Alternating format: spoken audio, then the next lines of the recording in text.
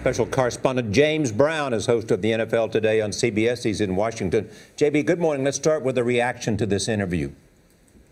Well, amongst the players, Charlie, the reaction is mixed, to say the least. Pretty much what Mark Strassman said. There's a lot more yet to come with respect to this. I think it's safe to say that the relationship, as it's being played out in public now, was unorthodox, to say the least. Where do you think the moment of this story is right now? Because it's shifted and flown, and new interviews come in, and then new takes coming from different places. Where is the moment now? Charlie, it seems to me to have been a rudderless ship. The bottom line is the finger is going to be pointed at management and the kind of tone that they set and the kind of workplace environment that existed.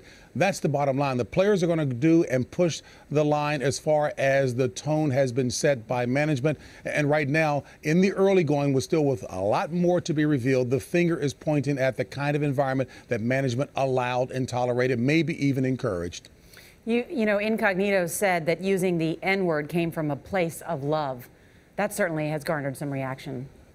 Particularly amongst African Americans, Nora, and many people have an issue with the racist elements, if you will. Look, race, religion, politics are all hot button issues, but the bottom line is there is no excuse for that at all, period. Richie Incognito did apologize for that, but to say that it comes from a place of love, I think that you and Charlie will both agree that that's not the kind of love that you'd like to see.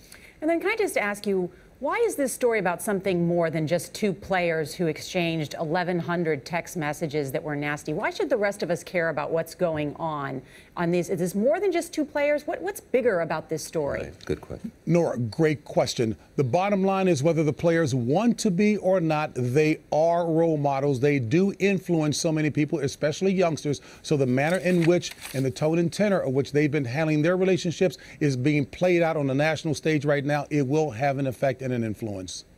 JB, thank you.